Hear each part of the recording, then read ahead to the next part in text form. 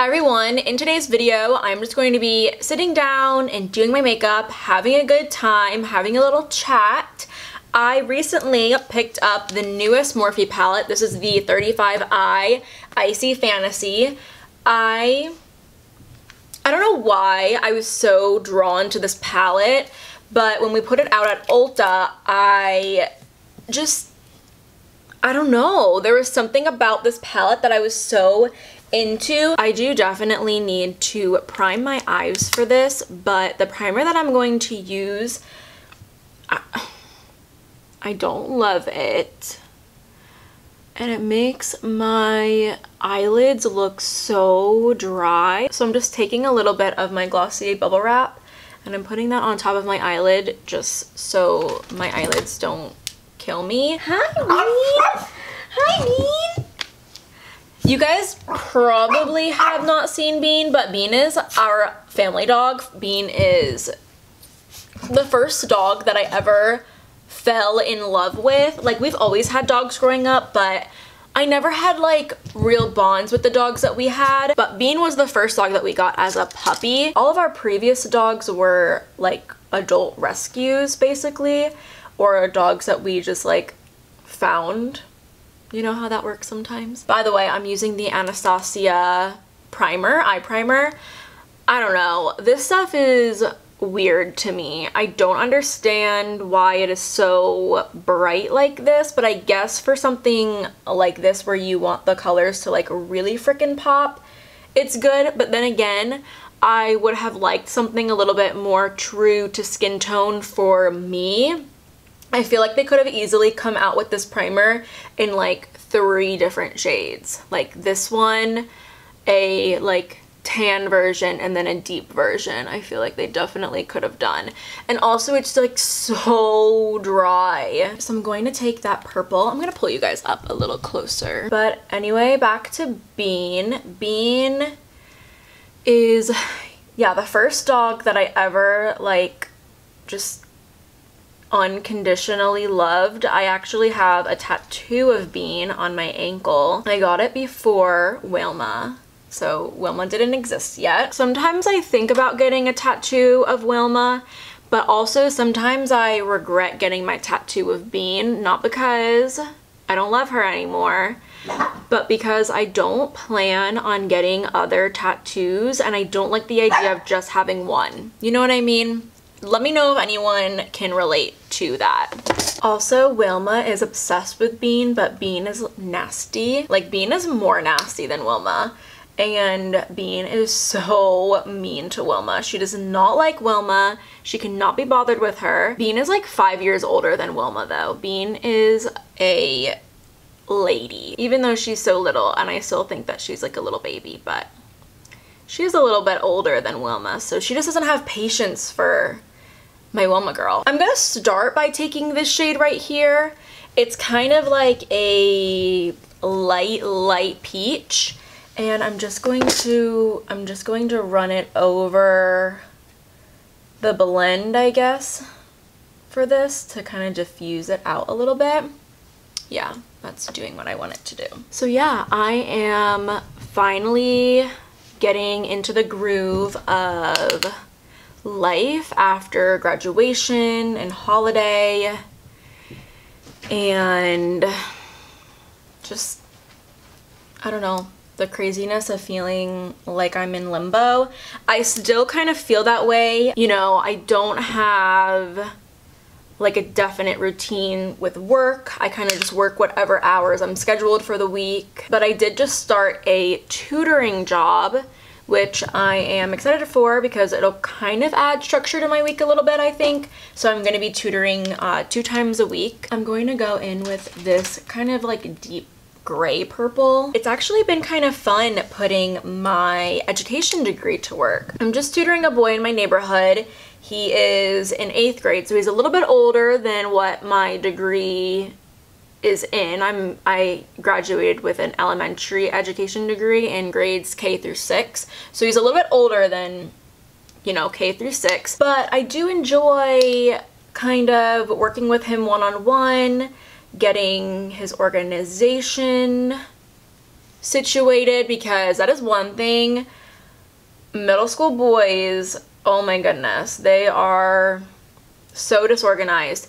And you know what, like, I am not up to date on my middle school content. Like, I do not know Pythagorean theorem anymore. Like, I don't know any of that. But I do think with that age group of just, you know, that age group of boys, I think that, you know, it's in their brain, it's in their notes, they just don't have the organization skills to do it, you know? So that's kind of this boy's issue. He's actually very bright and he just needs some guidance and push to actually do the work. And even though I'm not teaching him anything, I still think that me being there and guiding him and holding him accountable is definitely going to help him. And it's kind of satisfying my, not like need to teach, because I don't know, I just don't feel like I have a need to do it. But I definitely know I was good at what I was doing at my internship last semester. I definitely know that me being a teacher would be something that I would be very successful in. So it's kind of nice getting to practice that a little bit. I really would not mind picking up more tutoring jobs. Hopefully this might open up some doors, and it would just be one more thing to add to my week. As much as I like my downtime and resting, I also do like to stay busy, because I definitely am one of those people who can be very, very lazy. So yeah, I just think it's good for me. I think I'm gonna use the primer to do a little cut crease moment. I used to do a lot of glam looks, like cut creases and stuff, but you know, I was never as talented as I guess other people were with this sort of thing, or I guess like I didn't photograph my stuff as well or whatever, I don't know. But that stuff on my channel just never got views or anything. And then I started noticing that the things that would get views would be my more natural looks and my glossier related videos. And I just kind of started going with that, and I really like where things have ended up for me. Because one, doing more natural looks definitely fits into my more everyday scenario. It's a lot easier to do natural looks. And two, I love the community that it's built. It's just like a bunch of people who are trying to find their everyday products and trying to find things that make them feel more confident about themselves and products that make them feel good. It's really awesome. But it's also fun to do this sort of thing once in a while. I used to be so into playing with color. I'm going to go in with this shimmery purple shade. Back when I was in high school and middle school, I used to be so into color and playing with color. And I used to take a lot of pictures of my makeup, so hopefully I can find them and share them with you guys one day. But it used to be so fun for me. Like, I would sit and do literally one eye of makeup after school and take a photo of it. Like, just the one eye. I wouldn't do like a whole thing. It was very, very funny. And you know, I would use my like Coastal Scents palettes and stuff. Such fun times. I wanted to start a YouTube channel for so freaking long, but it's hard. Like, it is, like, I tell people all the time it's easy, but honestly, like, it is kind of hard sitting down and accepting the way that you sound, accepting the way that you look, and just doing the damn thing. There's a lot more to it than just filming and editing, I think. I think you just have to have a lot of acceptance and tolerance. I'm just going back in and kind of adding a little bit more depth to the inner corner. I don't love when this part gets to be too bright. But I do feel like as of recently, I've been struggling a little bit with just being addicted to numbers and just checking my numbers and checking comments and reading too much into comments, because sometimes my comments are not very nice. I'm very, very fortunate to have so many of you watching me and supporting me and leaving the nicest comments and Instagram DMs and just the nicest things possible. But on particular videos, and just sometimes people are nasty, and sometimes people leave me some really nasty comments, and it is hard to overlook them. It is hard to overlook them. And also it's just hard to stop checking and looking. I don't know how other people feel about this sort of stuff, but it is a little bit hard, and it's a little bit hard to get used to, I guess. I'm gonna take some of this glitter chopper right here. It has kind of like a blue reflex to it, and I think it would go well with what's going on my eyelid. But I did make the decision recently to turn off my YouTube notifications. So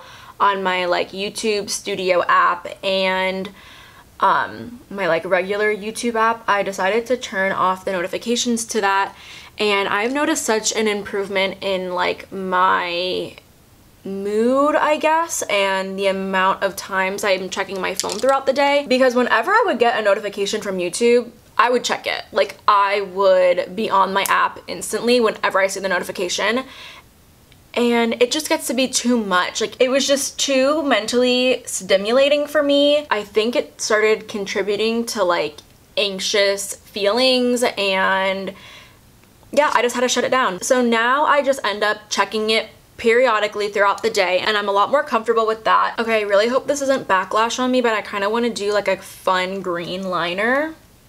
I don't know. We'll see. Kind of to remind me of wisteria. Wisteria is like my favorite. I think it's so freaking beautiful. But I know it suffocates the plants around it. But I do think that I want to start maybe setting aside some time throughout my day, like maybe an hour each day, to maybe reply to comments and Instagram DMs, because I also see all of your Instagram DMs. I really enjoy interacting with you guys on Instagram, but also sometimes it can be a little bit overwhelming to me, only because I want to give you guys my all. Like, I want to give you guys my attention and make sure my responses are thoughtful, and I take the time to reply to you because you've taken the time to message me. But it can definitely get overwhelming sometimes, and it also causes me to be on my phone for much longer than I would like to be. I'm gonna do the mint green, this one right here. So I definitely think that by setting aside some time to like sit down and reply to you guys, because I really love interacting with you guys, I think that that'll help me be on my phone a lot less, because I do find myself, like, if I see a message from someone, I'll click on it and respond, and then I end up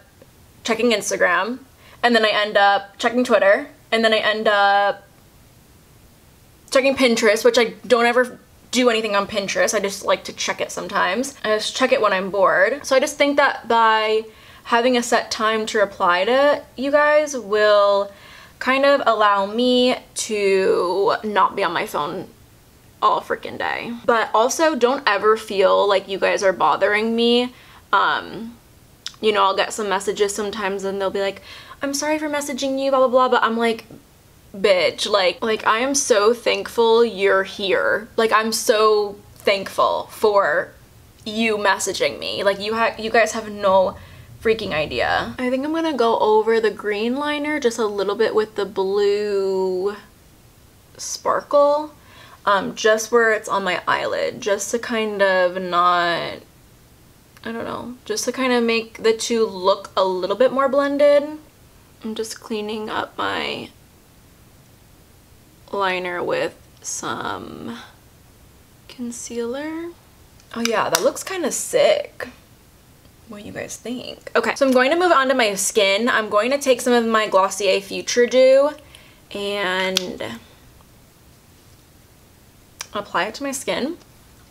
And then for my foundation, I'm going to go in with the Anastasia foundation, and I'm using the shade 335W. I haven't used this foundation since the summertime. It looks alright. But I wanted my skin to look extra glowy because for some reason when I do a heavier eye look, I really don't like how that looks paired with really matte or like very full coverage skin, I kind of love the look of like a heavy eye look or like an intense eye look with more like glowy natural looking skin. And I didn't discover that because I saw it on someone else. I literally discovered that because I hate the way that it looks on me, and I realized that kind of late in the game. Like, I would just do full ass glam, and then midway through the day I would be like, I hate this so much. And I couldn't really pinpoint what exactly I did not like about it, but I just knew that it wasn't for me. So yeah, I love full coverage skin, and I love a good bold eye, but I do not like the combination of the two together. And for my concealer, I just used the Hello Fab Bendy Avocado Concealer, and this is in the shade 4. I will say though that this YouTube stuff is getting a little weird. So on Reddit, I do browse the beauty guru chatter subreddit. I just like to keep up with the news, you know? And I saw someone on there literally post a video of mine. This person found my YouTube channel and liked it, and she shared a video on the page, and she was like, I found a new woman of color YouTube channel. And then people were talking about me in the post. It was the weirdest freaking thing. It was so weird to read because it's totally different from reading a comment about me on my YouTube channel, because like, they know I'm gonna see it. They know that they're posting it like directly on my platform. Like, they know I'm gonna see it. But people were just like chit-chatting about me, and they were like, oh yeah, I watch your videos. It is just crazy. It is just crazy. Yeah, so that was just wild for me to like experience. It was super cool, and I'm really happy that everyone had like really nice things to say. This one girl wrote that like my videos were really in-depth yet entertaining, and I'm like, oh my god, my heart. So yeah, that's so fun. Although I really love that my videos are kind of, you know, getting out there and more people are experiencing them and they're reaching more people, I do kind of hope that my channel always stays smaller. And I definitely think it helps that the looks that I post on my channel are more natural looks, because I do think a lot of people watch some of those bigger YouTubers, the ones that do like very glamorous looks. I feel like a lot of people watch just out of pure entertainment. I don't think anyone would ever really watch my videos out of like pure entertainment. I'm sure some people like get entertainment out of them, but I definitely think that the videos that I post are a little bit more like on the informative side, you know, just by me posting my like full face videos, getting people familiar with different brands and the products that the brands sell, stuff like that. I'm going to take some of this blush from MAC. This is in the shade Floor Power. But this blush actually, well, the shade, not this particular blush, I just repurchased this, but this blush was actually my very first blush from MAC that I ever got. I was in 5th grade. Was I in 5th grade? Yes, I was in 5th grade because I got my 3 first MAC eyeshadows when I was in 6th grade. But yeah, I got this blush, I got a little lip gloss, and I got the MAC Select Cover Concealer. And those were my first MAC products. And then my 3 first eyeshadows from MAC were Stars and Rockets, Freshwater, and Club. Those were my 3 first shades as a 11-year-old. Look those shades up and tell me that's not the funniest shit that you've ever heard. So my mom brought those 3 shades home for me because I told her that I wanted like fun eyeshadow colors, and she brought home a MAC 266 eyeliner brush. And that was just like the coolest thing ever for me. That was like the coolest. I wore a lot of fun, interesting things when I was younger. I'm going to take some of my Honest Beauty Luminizing Glow Powder, and this is in Midnight Reflection. I wanted to keep things really like nice and natural and like lit from within kind of deal with my skin. I'm going to take some of my Milani Color Statement Lip Liner in 04. Just a really perfect My Lips But Better shade. I'm just going to, I really should be using my brow flick for this, but I don't feel like getting up. I'm just going to quickly, like, that's it. I'm just going to fill in the tail of my brow just like a little bit.